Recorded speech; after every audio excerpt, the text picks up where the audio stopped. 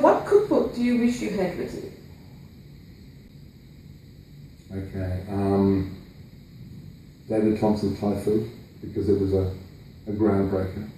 Michela Hazan's seminal work on Italian cooking, because again it's a book that doesn't age. It's wonderful and it's inclusive. Maybe something by Pellegrino Tutsi, or maybe Bert Savrin's great book. Maybe my great fifth cousin removed or whatever, guy called A.V. Kerwin, who was on my mother's side of the family, who in 1864 wrote a book called Host and Guest.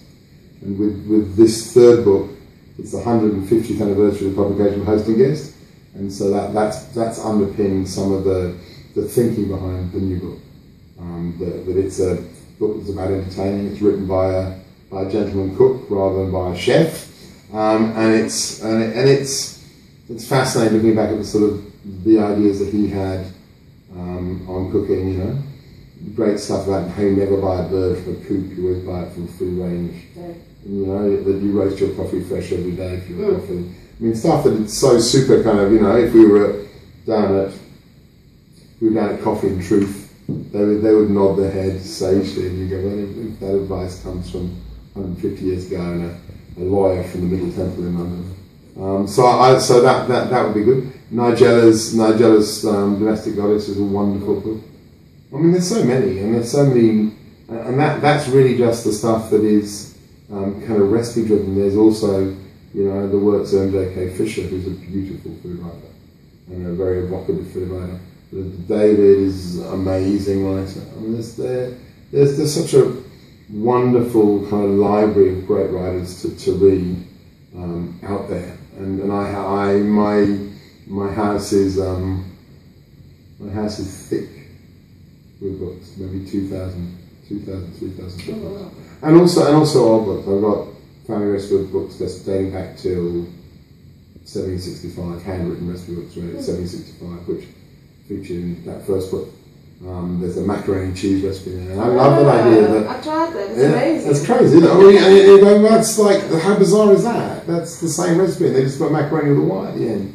So I love that, and I think part of the theme with the new book, with cookbook, is that it's, you know, that we always think about people when they write cookbooks are always trying to say they're doing something new, but often the biggest advances in food are stepping back to, you know, and Michael Pollan's a great example of that, you know, eat things your grandmother would recognise as food, which is a beautiful bit of advice.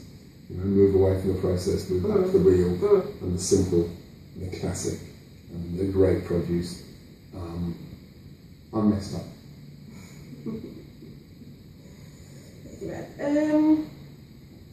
What local food or ingredients have you enjoyed in your trip to South Africa? Tried some excellent hard cheeses here, and artisan cheese making is something I'm very interested in, because it's an emerging thing in Australia. I think probably we started about 30 years ago. Here, people started making garden cheese maybe 20, and there's some really interesting hard cheese coming through here. The meat in South Africa, as I've seen, has been amazing, whether it's dorper lamb or whether it's some of the beef that I've seen, even some of the more the kind of game-driven meats, the ostrich, beautiful. In terms of other things, I'm kind of interested in the whole chutney. The world of chutney here is fascinating. I'm less so interested in the occasional smiley. Not something I probably wouldn't try again. You like to try everything once, but smiley probably wouldn't be high on my list of coming back to. But I had a Gatsby today, and that was fascinating. Oh, you enjoyed it. And that was interesting. And then a Prego roll, which is brilliant. And a Prego roll will undoubtedly be in my next book in 2015. I think that's a cracker. And wherever I go, I look for inspiration for new things for the book. And like this book, cookbook has got a couple of recipes, 3 recipes inspired by some time spent in Botswana, which is, which is great. Peanut butter on your breakfast porridge. How delicious is that? I mean, we never do no sugar, cold milk.